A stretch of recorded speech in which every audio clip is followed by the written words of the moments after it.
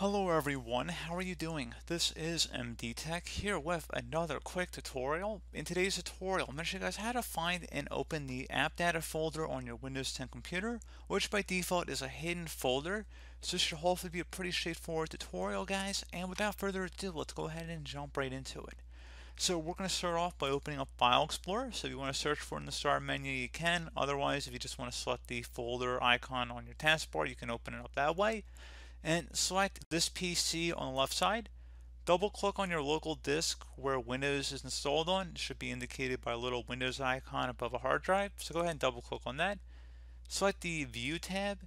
And then where it says Hidden Items, make sure that's checkmarked. Otherwise, you won't see it in here. But if you do checkmark it, you see now there's a program data folder that will appear. So pretty straightforward process, guys. Do hope that I was able to help you out. And I do look forward to catching you all in the next tutorial. Goodbye.